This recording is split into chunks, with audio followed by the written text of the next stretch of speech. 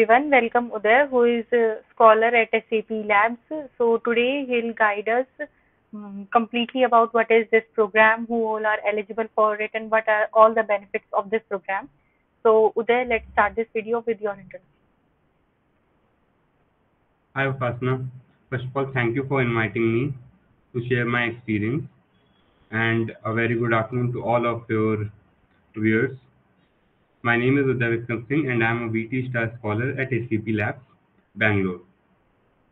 So, first, I think I should tell about what is a scholar program. It is one of the most sparkling programs which is initiated by SAP Labs and it's running successfully for more than a decade. So, in the scholar program, the scholars work 5 days a week along with the teams, and on Saturdays they take BITS classes for the MTech program. The faculty of the BITS come to the SAP campus themselves, and we take the classes from 9 to 6. So the main crux of the scholar program is that the college graduates will, get both the opportunity to work in a tech environment as well as to pursue their further masters. So this is the main crux of a scholar program. Okay, Uday. So first of all, congratulations for getting into it. So Thank you. starting the video, let's come to who all are eligible for it. So coming to the eligibility, there I think the SAP Labs goes to the campus itself. I don't think that we can apply off campus. It's mostly for on campus. The company go to the campus, and the criteria is that 7+ CGPA in your bachelor's at the time, at the time or at the STEM in which the company is coming, and you should not have a backlog. And I think that for 10th and 12th also there is a 70% criteria. So 10th, 12th and graduation 70%. So you are good to go. You can give the coding rounds. Okay, so next coming to what all various steps are involved to be a SAP scholar. Like just you mentioned, there were coding rounds. So what were those coding rounds? Was there any part like any interview for you? So for our batch, I think we had a pre session on 12th of July. I guess we had a pre-session where the company told everything about the program, about the interview processes, and there were 4 rounds. First round was a coding round, and it was conducted on HackerRank, and we had to solve 2 problems under 40 minutes. And after that, we got the list on the second day of the selected students, and those students they had to go under 2 technical rounds, TR1 and TR2. And those who cleared the TR2 have to go under the we can say managerial round, not purely HR, not entirely technical, managerial round. And after the managerial round, if you are good, then you get the offer. And So you have to share the coding questions. Anything specific about it? no. Like just what was that level of the coding questions? Lead code, medium or hard? One was easy, one was medium, Okay. and it depends. Easy and medium.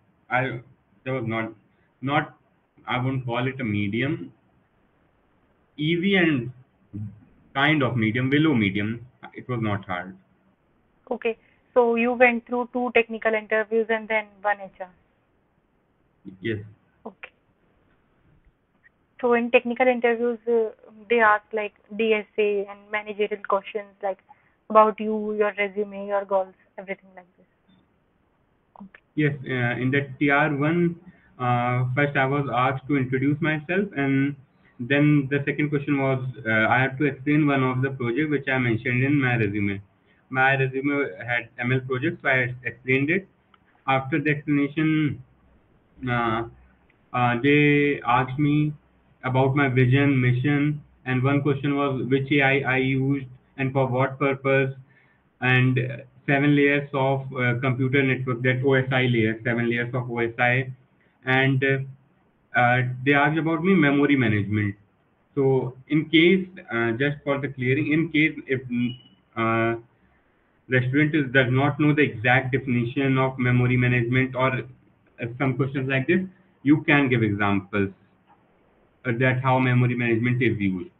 So all these questions, it went for around 30 minutes, 30 to 35 minutes. Okay, Uday. So next coming to what are the benefits of this program, like any full-time opportunity SAP gives? Yes. So the criteria is that in the scholar program, a scholar go under 3 rotations of 7 months. In each rotation, every scholar works under different teams. So after 2 rotations, if the review from the manager, team manager, vocational managers, the review is good, you have performed good, and if you have a CGP of 7 plus in MTech, then the company offers us associate role, a full time, after completing 2 rotations. Okay, so in the last part, I would like to ask you your coding journey, like before giving the coding round, what was your preparation, from where you prepared, and what are the tips from your side from being a senior to your college juniors, what they can do?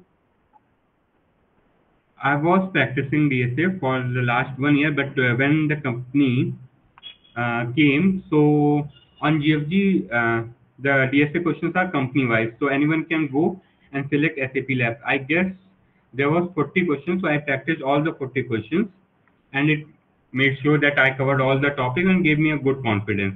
And even one question I got from there, so it was a good chances. So there are 40 questions. So anyone who is going to sit in SAP RAP interview for Scholar, they can go and prepare all these questions from the GFG.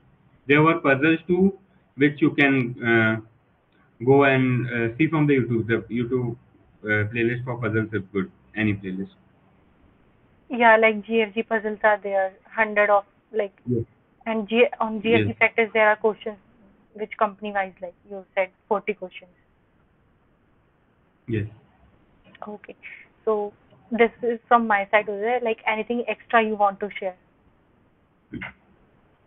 Just for the round, there were 4 rounds. So first round was coding round, and for the technical interview, I would say that prepare a good intro, because the interview basically starts with an intro, and if intro is not good, then it would give a bad remark. So if intro is good, and prepare your project diligently, means if you are made by yourself, then know everything about it, and uh, learn basics of everything. Fundamentals should be clear, like basic SQL you should know. You should know the 7 layers of OSI, memory management, and basic operating system. Even you should know that in both the technical rounds, I was given the DSA question to solve. In TR1, I was given one string question. In TR2, I was given one question which I had to write on paper, show on the camera, and then explain the process by give and then explain the process to the interview.